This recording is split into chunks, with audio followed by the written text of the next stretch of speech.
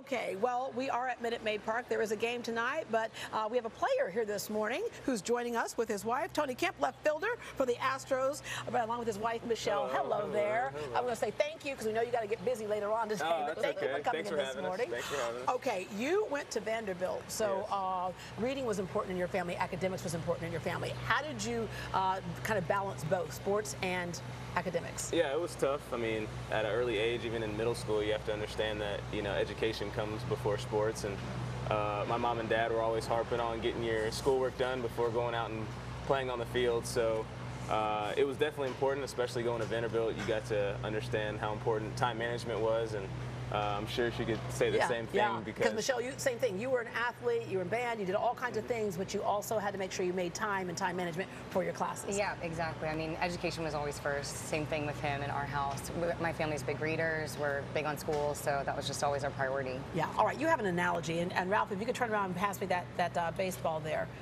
All right. There we go. Oh, good catch. Okay. Yeah. Okay. Yeah. So usually one of the things I do whenever I go speak at schools or engage with kids, it's always it's either a book and it's a baseball. And I think the important thing is that the kids get is sports will not always be there, and the education is more important. So I had two kids come out. One kid stands on the book, the other stands on the baseball, and I see who can last longer on standing on the ball or the book. Obviously, the book lasts longer, and so the whole analogy behind the whole thing is that education will always be there, and sports injuries happen, things happen. So or you might not ever play pro. I can't tell you how many kids go. I don't need to know that stuff because I want to be a pro ball player, right? Yeah. So Not easy. Not that easy. When you're young, you think that you're going to be a professional athlete, and sometimes that doesn't work out for everyone. Yeah. So having the book and showing the education is more important than sports is good. All right, Michelle, what are you reading right now? I actually just bought a John Grisham book the other day. I'm kind of into the murder mysteries right now. So John Grisham, Tom Clancy, that's kind of been my path right now. Yeah. Do you remember your first book that you got excited about? I loved I think when I was around 4, I started reading The Babysitter's Club, and that was like my thing. But Harry Potter will always be kind of Harry Potter wasn't around when I started reading. But anyway, do you remember your first book that you got excited about? Yeah, I think the first book I really got into was Holes. It was pretty cool to see the whole thing, how Stanley Yelnats spelled backwards was Stanley Yelnats, and to me, understanding that life isn't fair. Yeah. Stanley, lots of lessons. Lots of lessons books, right? throughout the book and throughout the movie, of course, too.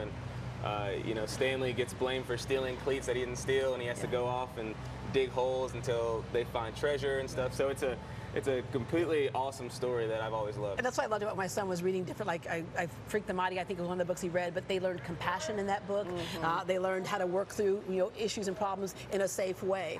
All right, the book I remember was Old Yeller, and I got so excited about Old Yeller. Do y'all know what that book is? Yeah. Are they still reading it? Okay. I read Old Yeller. Yeah, they're still reading it. Please tell me they're still reading it. And it's still sad. Yeah. And what I did was I got so excited about it, our teacher would read a chapter every day, and I skipped ahead on my own, and then I found out what happened, and then I went to class and I went, he doesn't make it. So everyone in the class starts crying, and the teacher shows up for reading time. We're just in tears. And she's like, what's wrong? She was so mad at me that she changed the ending. And she goes, and all of a sudden he woke up and he wagged his tail, and he's like, I'm hungry. And all the kids looked at me like, you liar. I was like, no, I thought I read it somewhere. But what was your book that you first got excited about? I love the fact that you said your first book that you got excited about was one that was read to you. Yes. The same thing happened to me because I was such a struggling reader. Yeah. And that was a teacher reading Charlotte's Web, which is also a Yes, I sad loved that one too. Yeah. All right, hugs for homers before we leave. Oh yeah. It's kind of the thing that we started when I was in the minor leagues to start the season out.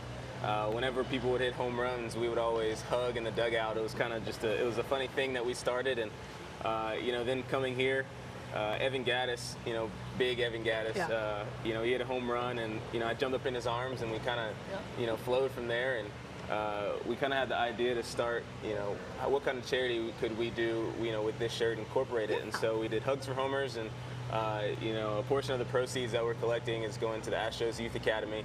So just trying to help out any way we can. Yeah. All right. Okay. So you're fairly new, but you're already like my favorite. Yeah. See, look at that, look at that. We weren't even sure they were going to have one in the store. All they had was like, I think this is a kid small. Like, I put it on the best I could. But anyway, thank you very much. Thank you very much. And when we come back, Houston Astros pitcher Will Harris will share how literacy is important in his family as well.